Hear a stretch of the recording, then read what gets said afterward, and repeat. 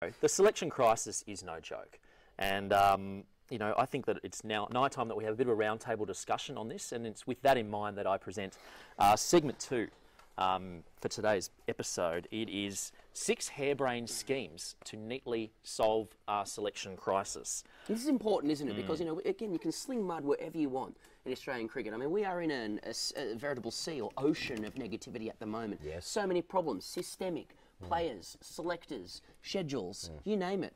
Someone's got a problem with it, but we need solutions for it. Yeah, you're right, Pez. I mean, the selections are the #1 talking point on everyone's tongues around the country. Tongues are a-wagging, and we're just going to join that discussion. I mean, the whole Labuschagne thing, you know, the Marsh thing, the whole Hanscom in out, The whole Finch, thing. where's he batting? You know, it's just a whole discussion, and we thought, well, people are reaching out to the grade cricketer, and what do they think? Yeah. What does the grade cricketer think? Well, let's neatly solve it. We'll neatly solve it. So we've got a couple of schemes, and as I said, there's no wrong answers.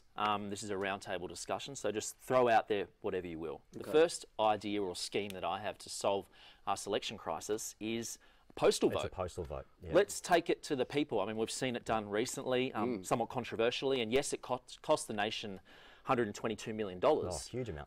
But it's a small price to pay in order to give the nation what they want. Yes. So I'm obviously calling on Scott Morrison and the Liberal National Government to institute a postal vote. I don't care how much money it costs. We've got to find out what the people want and select the best team for the Ashes. May I ask, without any preparation behind here, what they're voting on?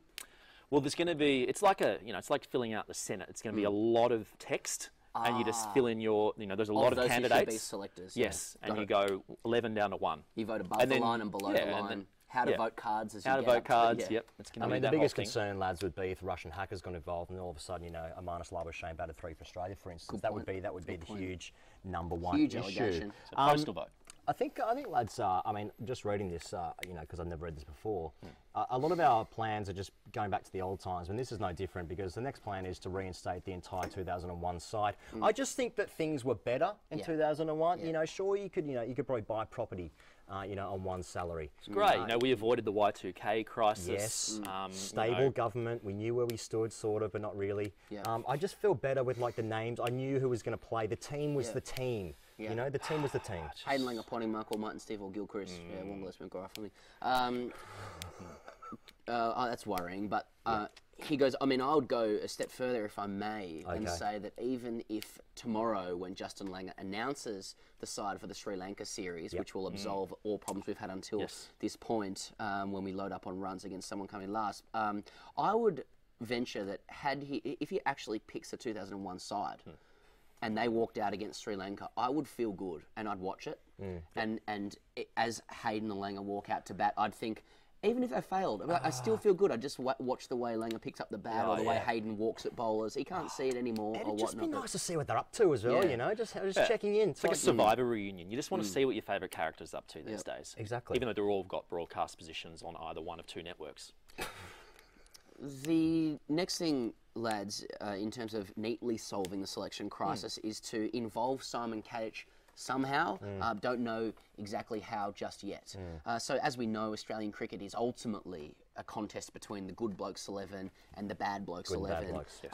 Kadich, as we all know, is captain of the good blokes 11 and represents everything good about Australian cricket. He's had a great career. He's got the right attitude. He takes on the right people. Yes. It is an election year after all in Australia. I don't care where Simon Kadich is placed. He could be chairman of CA. He could overthrow Kevin Roberts. Now, sorry, Kevin. Yes. He could be the president of the ACA. Sorry, Greg Dyer. So many or opportunities. Alistair Nicholson as CEO. He could be selector. He could be captain. I don't really care. He could be number 5. Get him in there somewhere, somehow, and he will help neatly solve a selection issue. He'll solve it really neatly, whatever he does. The number 4 harebrained scheme, and one that I hold quite dearly to my chest, is Trevor Hohns and Greg Chappell. They're very senior members of the NSP, the National Selection Panel. But I've got a few little kind of concerns about whether they're able to use the internet. So my suggestion would be to enrol both Trevor and Greg in a seniors computer literacy program. We need to fix the communication issue between the selectors and the public.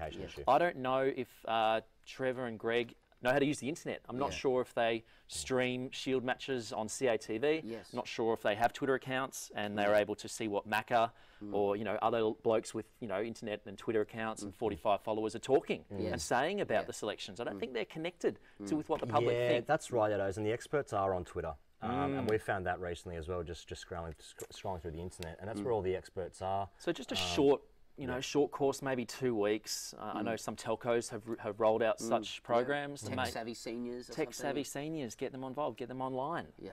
That's the solution. It's 1 of 6. Okay, well, mine's a little bit more sort of stable than that, apart from grabbing those two deliberately. But I think we just need to be copying England's. Now, you see a lot of this in other codes where you're just like, well, what are the All Blacks doing? You know, well, we should just do what the All Blacks are doing. And what they're doing is churning out generational athletes on a daily basis again and again.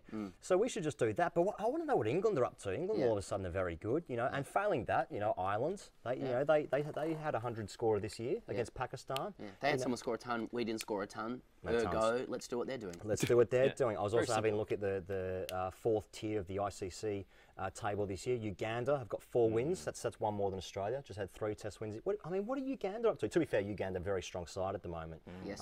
But I just like them to go overseas and see what they're doing. Okay. And finally, I think probably the most harebrained scheme of all is to actually pick players based on merit using metrics such as runs and wickets. I don't want to be overly wild or anything like that, but suffice to say there are players in Australia who are performing at domestic level who aren't getting a look in. They evidently don't know the secret knock at the door to be selected for Australia. And we are advocating a reversal of that policy, and dare I say, reinstating the policy that has worked for over 100 years in Australian cricket, and that is shield runs and wickets. Okay. Silly. Well, that wraps it up. I mean, 6 harebrained, admittedly harebrained schemes to solve, neatly solve our selection crisis. I think we've done it.